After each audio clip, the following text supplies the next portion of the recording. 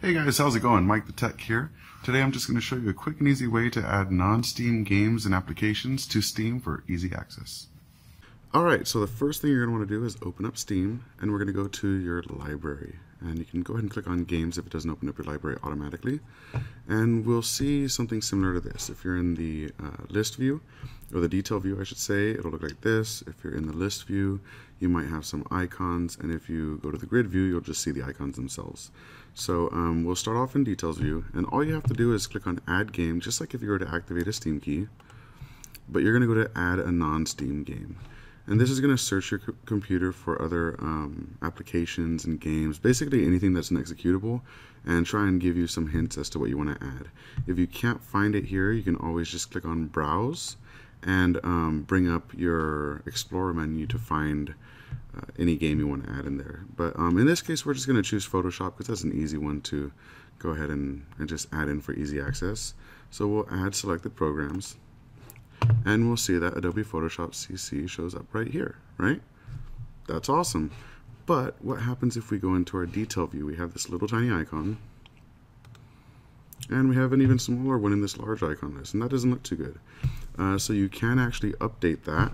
And I just did a quick search in this case for Adobe Photoshop Steam icon, and I found one that's properly sized.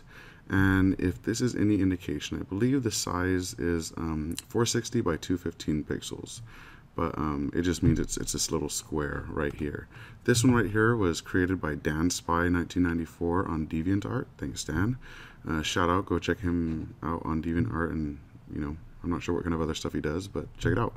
So we'll go ahead and save this image to our desktop. And then you'll go ahead and go to your Steam again, right click on Adobe Photoshop and go to Set Custom Image.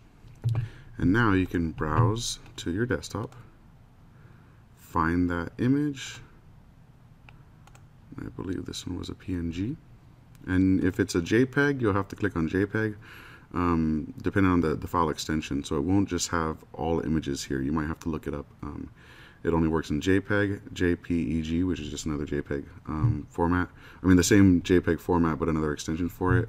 .png files for portable network graphics, and TGA images. So we're going to choose PNG because that's what we downloaded. And then find this image here. Set image. And there we go. Now it kind of blends in with the rest of your applications and games. And you just hit play and it'll open up like usual.